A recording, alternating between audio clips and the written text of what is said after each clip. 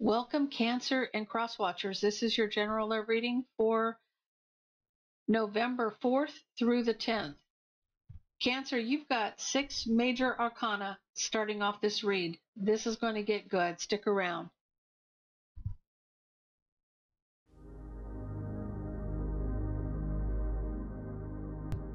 Hey guys, if you're looking to get your weekly love fix, please hit that subscribe button and the notification bell so that you're notified when we have new releases. Also, please keep in mind this is a general reading and it will not resonate with everyone. I'm also available for personal readings. All the information is in the description box below, and you will also get $10 off your first reading with me. So let's get into this. Cancer, you're starting off with the devil. This is Capricorn. This could be something that's toxic. This could be overindulgence in alcohol, drugs, overworking. Take it how it resonates.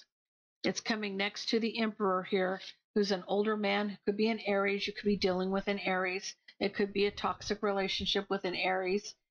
This person is older, stubborn. This person wants it's his way or the highway, but he will take charge of a situation. So you got something toxic with an Aries. There's a choice between two people. This could be a soulmate because the Lover's card, underneath the Lover's card is the Two of Cups, but this is a choice between two. That's Gemini. And next to that, we have Scorpio, which is the Death card. And so something ended or transforms. So you have something toxic with an Aries. He had a choice between two people, and one of them, he ended one.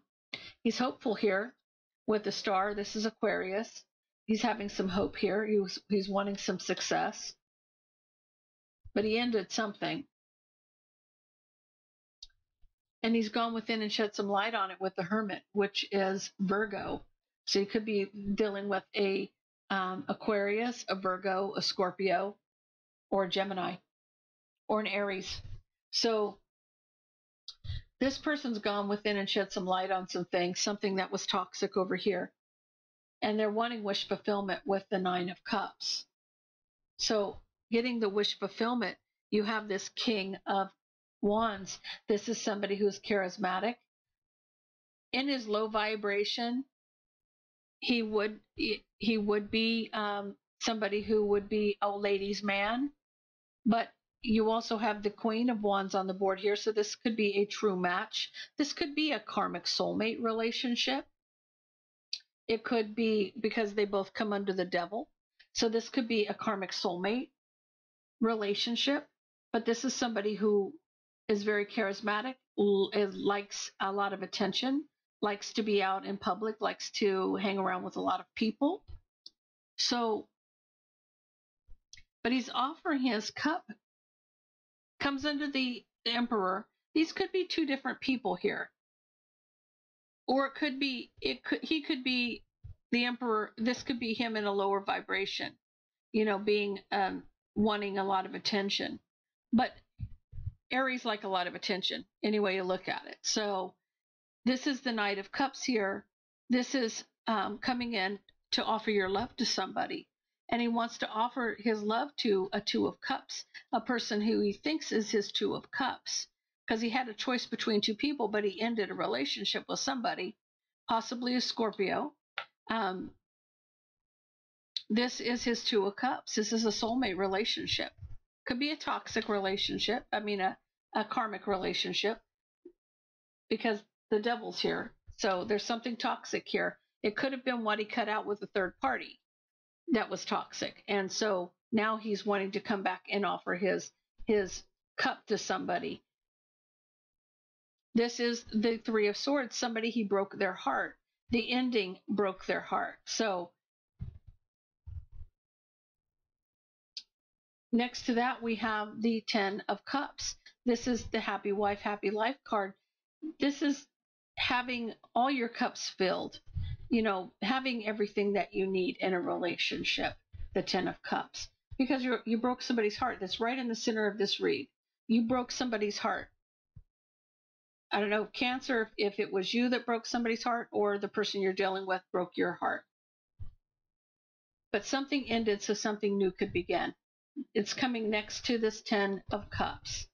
Now, there was some fighting and somebody's walked away here. This ending. You've got 3 endings on the board. You've got the ending with the Death card, you have the World card, and this is also beginnings. And you have the 5 of Swords, where this is conflict that, that got really bad, where somebody's walked away from the conflict. Could have been what was toxic here. Now you have this person, which is the Queen of Wands. This is the person that walked away. This is the person that walked away. So did you end a karmic relationship with somebody? Because you have the King and Queen here. Now they could be suited and it could be their soulmates, but there could be karmic soulmates.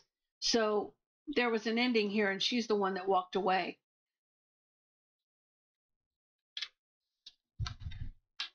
With the 9 of Wands, this is somebody who's very guarded. This is the Wounded Warrior card. This is being very guarded and, been there, done that. It's coming under the Love cup, offering their love to somebody.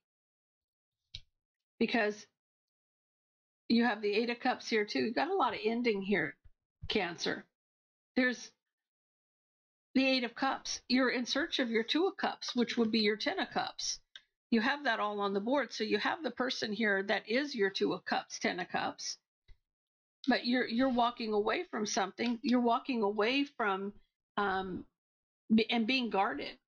You walked away from the conflict and you're very guarded about this situation. Now, this could be, because these are wands, this could be Aries, Leo, Sagittarius you could be dealing with.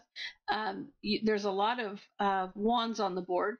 You've got Capricorn, you've got Aries, you've got Gemini, you've got Scorpio, you've got Aquarius, and you've got Virgo. You've also got, that looks about it. Everybody's here. There's even Cups as well. So somebody's walked away,